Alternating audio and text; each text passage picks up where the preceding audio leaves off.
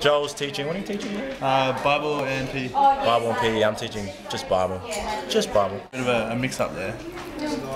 We're ready to go into class. What class are we in? Professional development 3.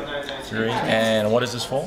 For the tube that we present our personality type. I'm an EFNP, extrovert. Complete opposite.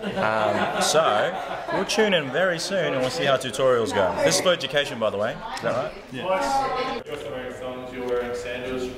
The 4 boys, RayRay's the only one wearing thongs, singlet, blue shirt, orange shirt.